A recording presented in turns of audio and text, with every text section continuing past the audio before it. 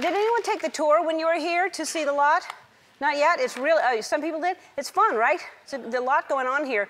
We have cool neighbors. We have Clint Eastwood is next to us. Did you see his?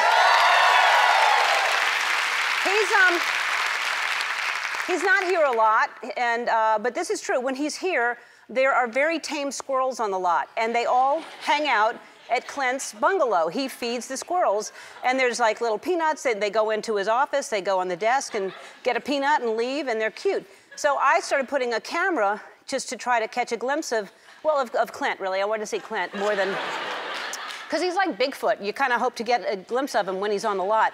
So we have the camera set up now. I think he's here. Let's just see what there he is. Look at that. I don't know. Oh, there's a squirrel. That's what I was talking about, that squirrel. Isn't that, oh, what's he doing? That seems odd that he's gonna pour wine for himself. Oh, for the squirrel? I don't know that the squirrel is gonna, what could they possibly be talking about? He seems very happy right there. What is that? Is that a candle? Is he gonna light a candle? That's so weird.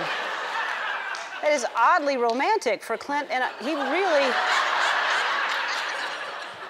loves that. That's enough. I don't want to see any more. I don't know where that's going.